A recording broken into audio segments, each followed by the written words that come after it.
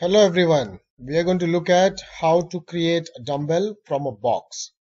So in the previous tutorial you learned how to create basic objects and put them together to create a Lego-like object.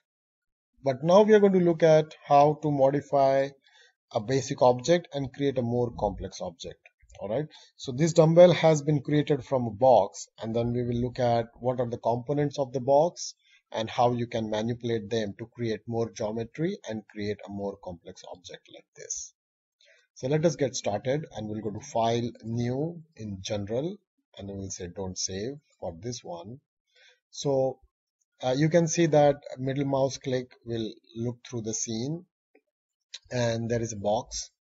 Now this box, if you go to edit mode, is made up of vertices. So this is a vertex.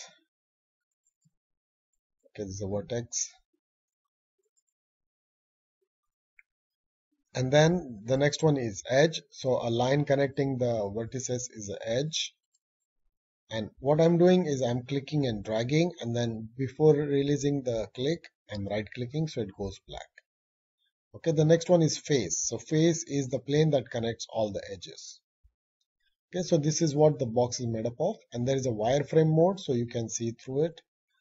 When I select this in wireframe, everything gets selected, but if I select it in the solid mode, one face will not get selected. Okay, so you have to bear that in mind. If you want to select the entire geometry in edit mode, you have to go in wireframe mode.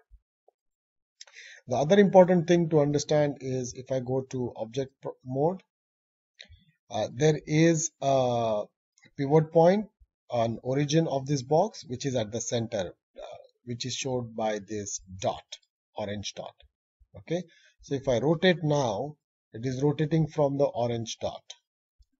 So if you go to edit mode, okay, I'll go to the orthographic side view, and I'll select the entire edit mode. By the way, I'll select the vertices and move them out, and I will scale this in and move it one box apart. Okay, so now the origin of the box is away from the box is away from the origin. If I go to object mode, and now if I rotate, now it's rotating from the origin, which is outside the box. Okay, why I did that is because we're going to add a mirror modifier, and the mirror works from the origin. So we want the big part of the dumbbell away from the origin, and the handle will be in the middle. Alright, now we will again go to edit mode. We will select this face which we want to create the handle from. Alright, and we are going to use the insert tool to create more geometry, which will be used to, so I'm moving it inside. Okay, that will become the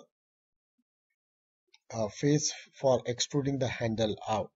Alright, so we just added more geometry to our object, and then I'm going to use the extrude tool, and I'll go to the orthographic view again, on the side view, and then I will extrude this out.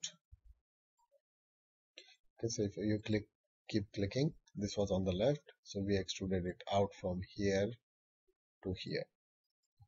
Okay, I'll undo it because we only want to do it once. And what I want is, I don't want this face here, so I'll hit the delete key and delete the face. Delete on the keyboard. Alright, so we don't want that face, so it is through and through now. See, there is this face and there's no face inside here. It's hollow inside.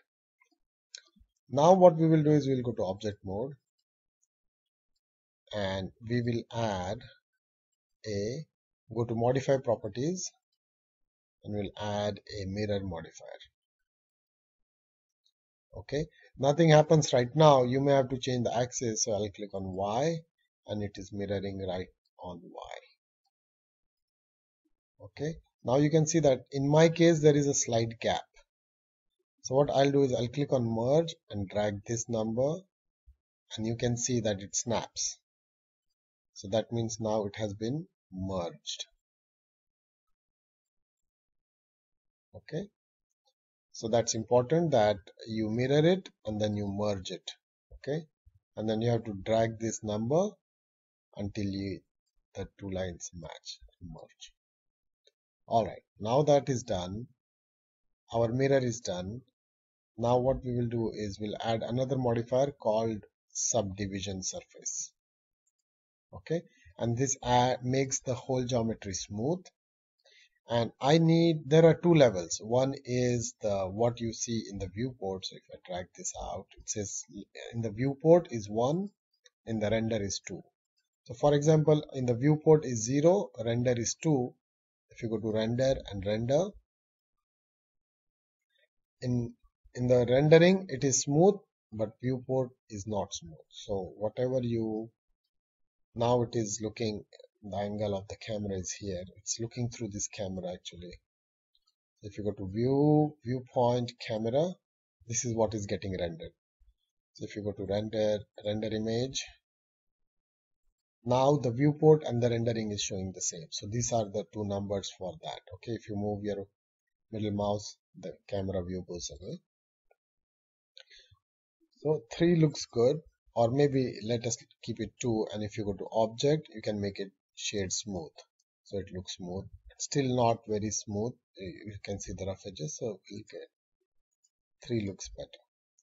Okay, now what we need is we need some sharpness here, and then we need some sharpness here. So we need to add more geometry.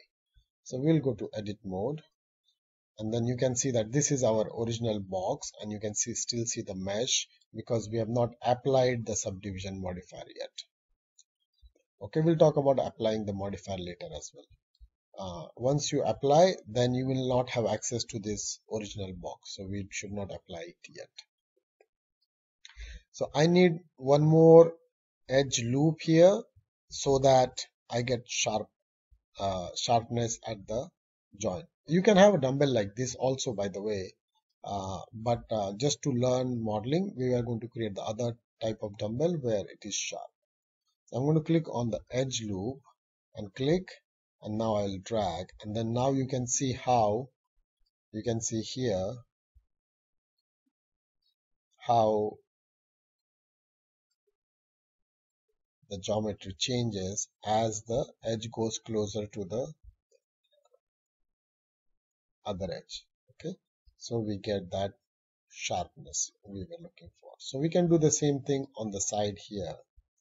We'll put an edge loop there, and you can see that the dumbbell now has sharper edges, and this looks good. I mean, this is fine. It can be have a rubber coating on it, but if it is metal, then it should have sharper edges. Okay, so you'll move it to this side, and then we will add one more edge loop and move it on this side. Okay, so we'll go to the side and then make sure that both are, go to vertex mode, and then you can select these vertices, and we'll make sure that the both are same distance. And again, I have to go to wireframe modes to select the ones in the back. And now this distance and this distance should approximately be the same. Okay, so you got the dumbbell done. Go to object mode. Actually, we'll remain in the edit mode. And then what I'll do is I'll click here, and then I'll say first, actually I have to go to object mode, I guess. Then apply. And if I apply and go to edit mode, now I don't have access to that box. Okay, so that's what now the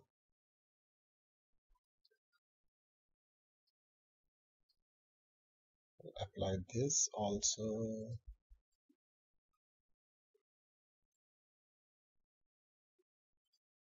Why did this get messed up?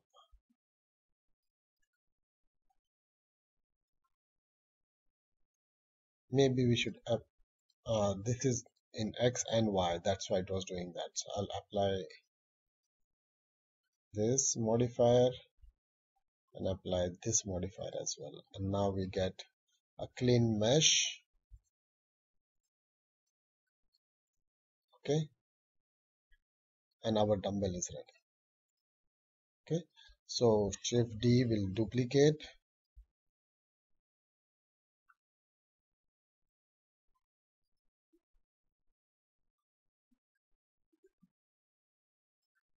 Shift D duplicate, right click, move it, rotate, rotate it a little, hit the N key and type 90.